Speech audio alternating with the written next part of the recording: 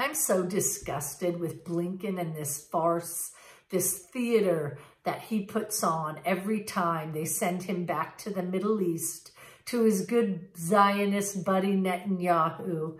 And when he leaves in his trail are slaughtered thousands more Palestinians. It's deplorable. Blinken himself admitted he didn't even have proof of UNRWA employees before the funding was stopped by the Americans.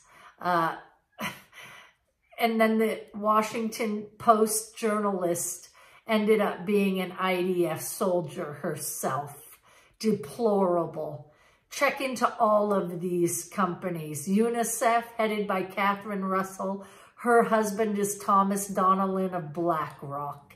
One big criminal circle, all of them.